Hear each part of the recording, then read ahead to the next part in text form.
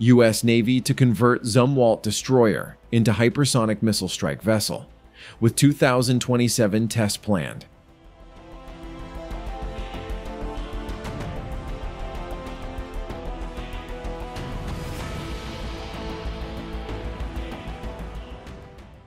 According to the U.S. Government Accountability Office (GAO) report published in June 2025, the U.S. Navy is making significant progress in transforming its Zumwalt-class destroyer fleet from land attack platforms into advanced surface strike vessels, equipped with the Conventional Prompt Strike (CPS) hypersonic missile system.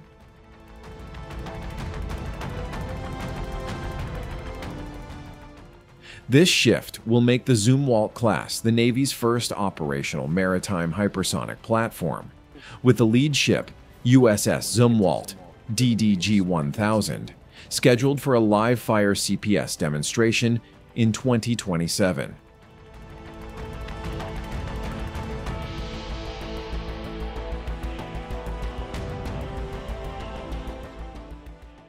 Originally designed for land attack and littoral dominance, the Zumwalt-class introduced a radical design emphasizing stealth, automation, and advanced weaponry.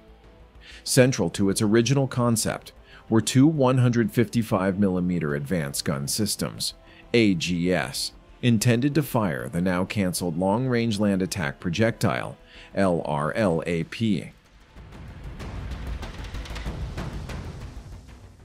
With LRLAP terminated in 2016 due to excessive cost, the AGS lost its strategic value, prompting the Navy to redefine the class's role.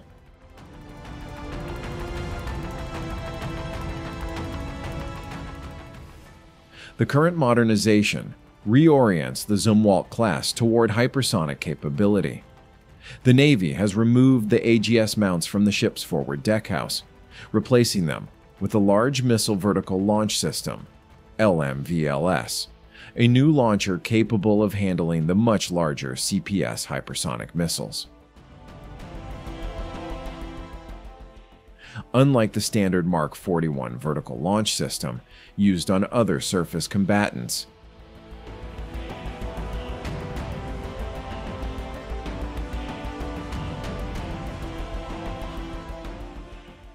LMVLS features wider and deeper cells to accommodate the CPS canisters and their launch infrastructure. This major structural overhaul is considered one of the most significant weapons conversions in modern U.S. naval history. In tandem with physical modifications, the program is also developing advanced fire control and mission software tailored for CPS operations, covering trajectory planning, target coordination, and joint force integration. Officials have identified software integration as a high-risk area, with a prototype payload module expected in spring 2025. This module is essential, acting as the interface between the ship's launch systems and the hypersonic weapon. Other legacy systems aboard the Zumwalt-class are being updated to support its new mission. While the Mark 57 peripheral VLS, originally used for Tomahawk and Standard missiles, remains on board, it now plays a secondary role.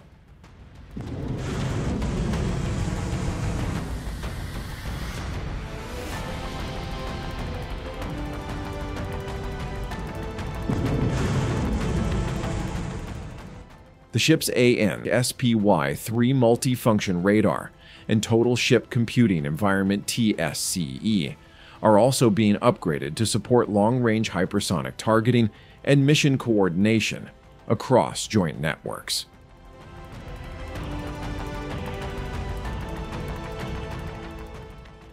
Thanks to its stealth profile, integrated power system, IPS, and reduced crew requirements through automation, the Zumwalt-class is uniquely suited for the hypersonic mission.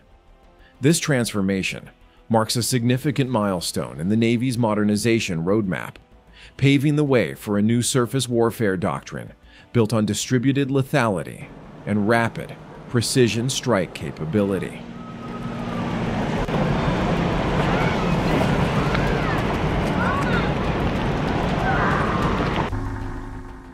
Once operational, CPS-armed Zumwalt-class destroyers will deliver an unmatched combination of stealth, survivability, and first strike potential, able to penetrate high-threat, anti-access environments with extraordinary speed and power.